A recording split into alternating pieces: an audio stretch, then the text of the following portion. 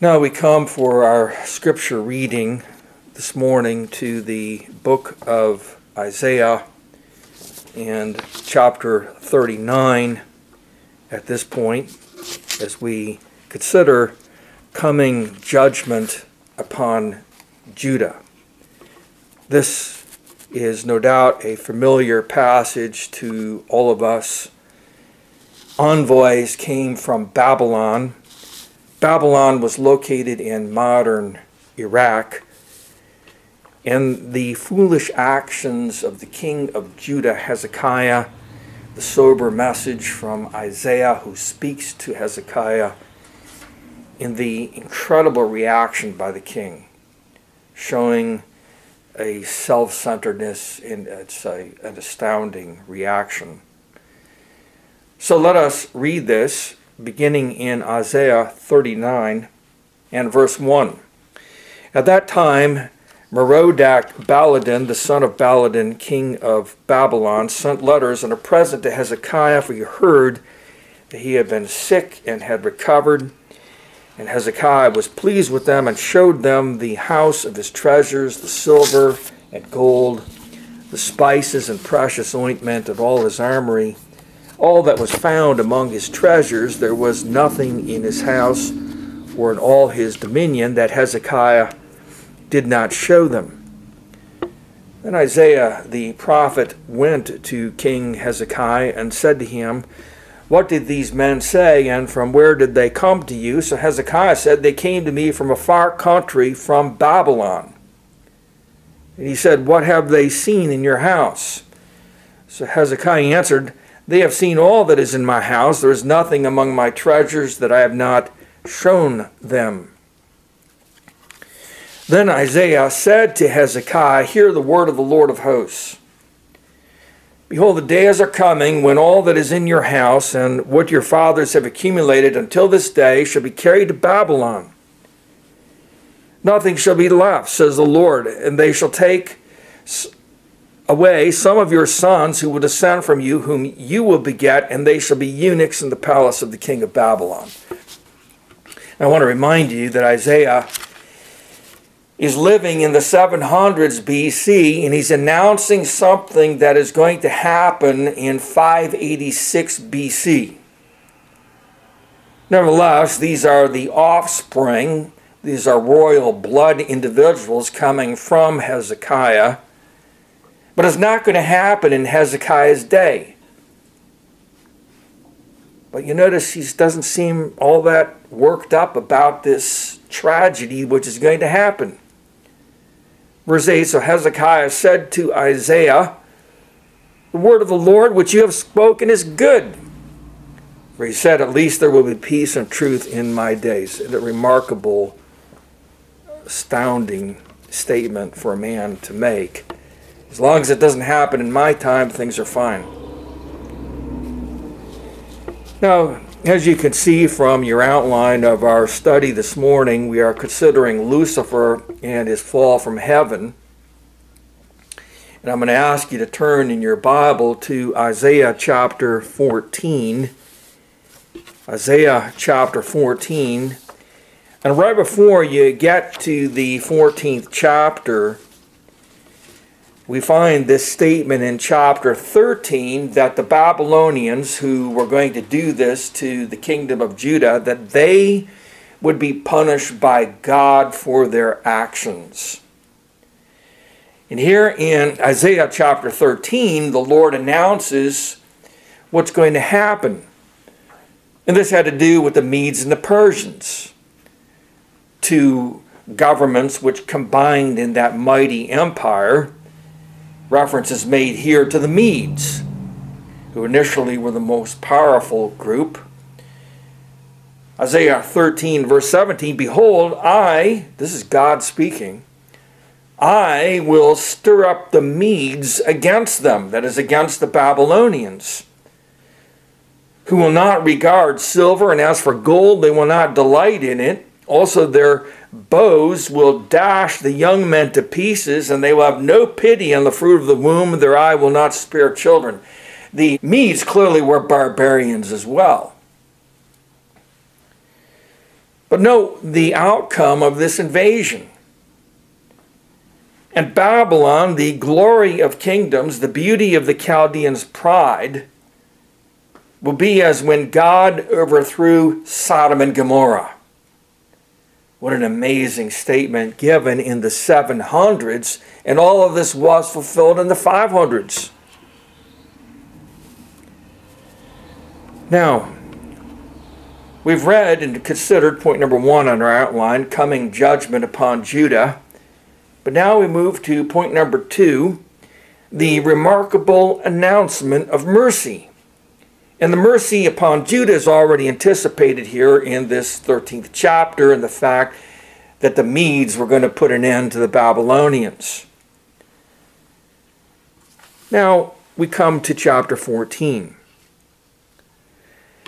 This is a major reason why the Lord brought down the Babylonian Empire, why the Lord stirred up the Medes against them, and why Babylon was overthrown. The Lord does things in history. We see this repeatedly for the sake of Israel and for the sake of His church. In this case, for the sake of Israel, so that they could return to the Holy Land. You note the map that I've given you, the 3 returns. You remember that the kingdom of Judah was brought down. The Jews, who are represented by Jerusalem over on the left, they went into exile. 586 BC, the temple is leveled. The government ends. They go over to modern Iraq, Babylon. And then the Medes come, and the Persians come and overthrow the Babylonians. And that leads to these 3 returns. You note there, return number 1, return number 2, return number 3. Zerubbabel, Ezra, and Nehemiah. Zerubbabel was the governor who rebuilt the temple. And so the Lord was doing all of this, taking down a government for the sake of Israel. Now we come into the 14th chapter. Here's the explanation. For the Lord will have mercy on Jacob, and will still choose Israel and settle them in their own land. That is the reason for taking down the Babylonians and raising up the Medes and the Persians, because God is a God of mercy. And He announces He will have mercy on Jacob. We're so thankful that He is a God of mercy to us in the church. He pities His people, and He has mercy upon us. And the mercy of God, Paul picks up on this in Ephesians 2, stands behind the fact that God chose us, and God gave us the new birth. The mercy of God is behind this. He is a God of mercy. If you have problems, if you are a sinner, which you are, and you realize it, come to Him. There is mercy in Him, Jesus Christ. We learn here that the return from exile would include Gentiles, people like you and I, Gentiles, who decided to put their trust in the true and the living God, because Israel was now starting to act the way they were supposed to act in being light, and they had turned to God in exile, and that attracts other people. If you and I will live appropriately as Christians, it will attract other people to the Lord. Notice verse 1b, the strangers will be joined with them, and they will cling to the house of Jacob. Another thing is that the nations of the world at that time, particularly Cyrus and the Persians, would help Israel to return back to the land. Isaiah announces this in verse 2. Then people will take them, think Cyrus, then people will take them and bring them to their place. Now, God oftentimes reverses roles in history. And here we find that the oppressors of the Jews will become the servants and the maids of the Jews. God is interested in justice. We read in verse 2, "And the house of Israel will possess them for servants and maids in the land of the Lord. They will take them captive, whose captives they were, and rule over their oppressors." So God is a God of mercy, but God is a God of justice. He can bring down the high and the mighty and raise up the lowly and totally reverse roles. Now he says, as we move to verse 3, that our God, in the midst of our sorrows in this life, in the midst of our fears in this life, can give us and will give his people rest and happiness and peace. Most certainly in the world to come, in heaven and in the future kingdom, but oftentimes now in this world as well. Note verse 3. "It shall come to pass in the day the Lord gives you rest from your sorrow and from your fear and the hard bondage in which you were made to serve, that you would take up this proverb against the king of Babylon and say," that is, you will taunt the king of Babylon, probably a reference to Belshazzar, the last king of the Babylonians. But notice this. In this life, we have these times of sorrow, these times of fear, these times of bondage. And God can take us out of that and give us rest and happiness and peace. But it's so interesting that they will taunt Belshazzar. Notice the language of their taunting in verse 4. "How the oppressor has ceased, the golden city ceased." We're talking one of the great cities in the entirety of world history, Babylon. And who was behind it? Know what the text says? The Lord, this is Yahweh, the Lord has broken the staff of the wicked, the scepter of the rulers. God can bring down a government literally overnight. He did that with the Babylonians. We read about it in Daniel 5:30 and 31. The text says, "That very night Belshazzar, king of the Chaldeans, was slain." That arrogant, blaspheming king, that night was cut down by God. Darius the Mede received the kingdom. You remember how quickly the Soviet Union collapsed, and Ronald Reagan was absolutely correct when he called it an evil empire. It was an atheistic empire that persecuted believers. And God took it down. Verse 6, "He who struck the people in wrath," talking about the Babylonians.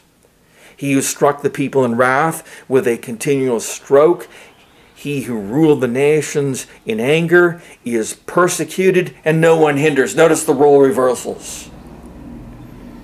And this rejoicing at that time when the Babylonians collapsed, we read the whole earth is at rest and quiet. They break forth into singing. And we have these moments in history when this happens. The collapse of Nazi Germany, the collapse of fascist Italy, the collapse of Imperial Japan, and the rejoicing that was there, the rest and the quiet and the happiness throughout the world when these evil governments collapsed. Same in those days with the Babylonians.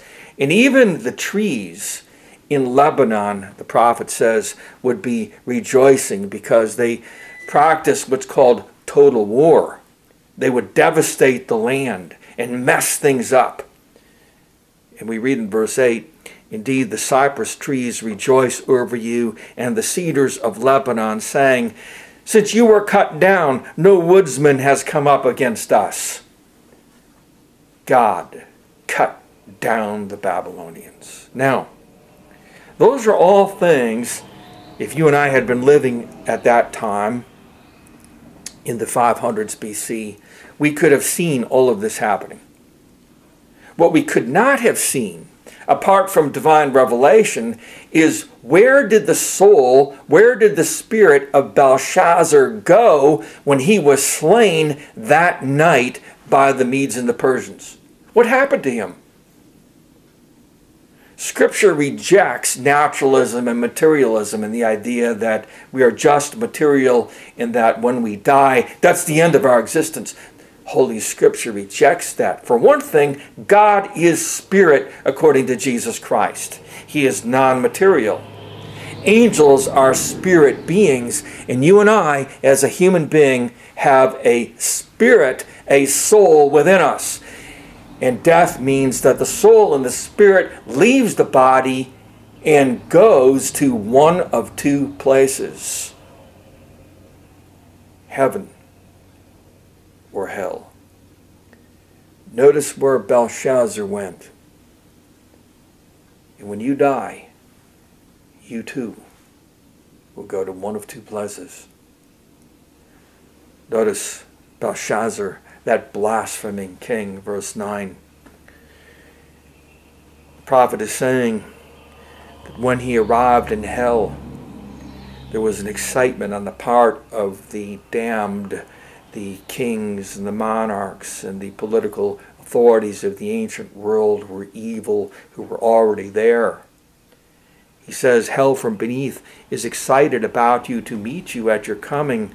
It stirs up the dead for you, all the chief ones of the earth. It has raised up from their thrones all the kings of the nations. They're just delighted that Belshazzar has joined them. And what did they say to Belshazzar when they arrived? They shall all speak and say to you, have you also become as weak as we? Have you become like us? Your pomp is brought down to Sheol, and the sound of your stringed instruments. The maggot is spread under you, and worms cover you. Now the day of punishment came upon Belshazzar. It's no wonder that our Lord Jesus Christ said in Matthew 10:28, that we ought to fear God, fear Him, who is able to destroy both soul and body in hell. Here he's referring to after the resurrection, after the second coming, referring to Gehenna, soul and body in Gehenna. The good news is that no one has to go there. Jesus Christ said in John 6:37, the one who comes to me I will by no means cast out. The one who comes, acknowledges sin, and seeks Jesus Christ for salvation, Jesus Christ will receive you. He will not cast you out. Now it's so interesting what is happening here. As we move into verse 12, there is a transition where the Holy Spirit bears the prophet up past the king of Babylon. He lifts his thoughts beyond history, in fact, above history and before history, to the world above. And he speaks of a greater fall than the fall of the king of Babylon. Notice what he says. You have your open Bible. Isaiah chapter 14, verse 12. How are you fallen from heaven? See, this is not a fall from the throne in Babylon. This is a fall from heaven. How you are fallen from heaven, O Lucifer, son of the morning. How you are cut down to the ground, you who weakened the nations. In our English translations, we have the word Lucifer, which comes from the Latin, which means light bearer. In the Hebrew, it's the word Hillel, which means shining one. The light bearer, the shining one, has fallen from heaven. Paul calls him an angel of light, 2 Corinthians 11:14. He must have been dazzling as he came from the creative hand of God. He was the light bearer, the shining one, an angel of light, and he has fallen from heaven. Jesus referred to this in Luke 10:18. He says, I was watching Satan fall from heaven like lightning. What happened to him? He was created as this wonderful being. Ezekiel 28:17 says his heart was lifted up.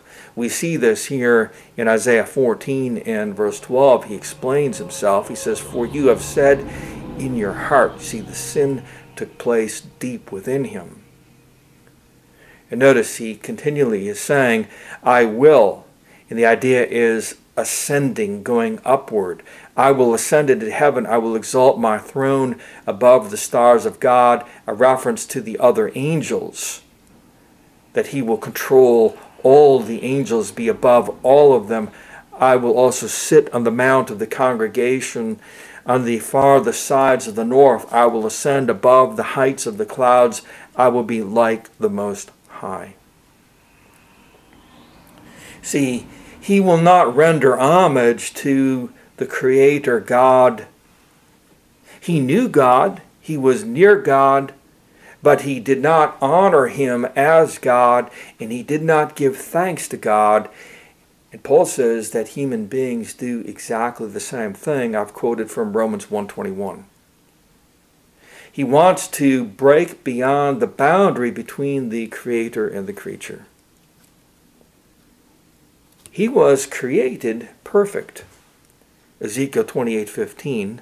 You were perfect in your ways from the day you were created.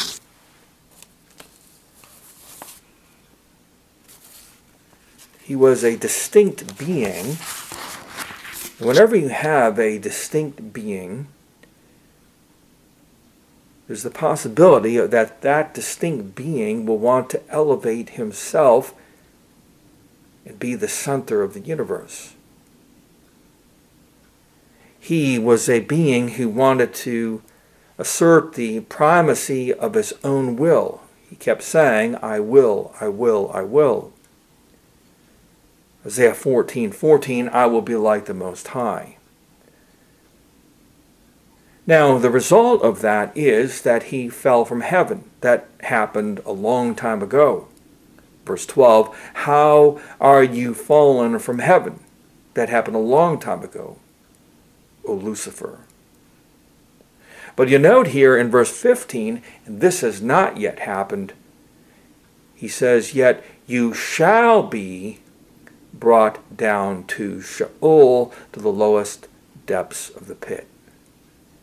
We learn in Revelation 20 and verse 10, the devil will be cast into the lake of fire. That has not yet happened. The problem with Lucifer, who became the devil, is that he had a misplaced love. He was turned in upon himself rather than upon the God who had blessed him with so much.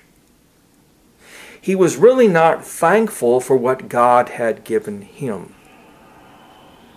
That is a fundamental human sin, Romans 1:21, nor were thankful, Paul says. By nature, we have the same problem. We are bent in upon ourselves, and we put ourselves first, and we do not love God. I'm number one. Who cares about my neighbor and what he thinks or feels? The wonder of the gospel is that God so loved the world that he gave his only begotten Son. He loved the world which was defiled and which opposed God.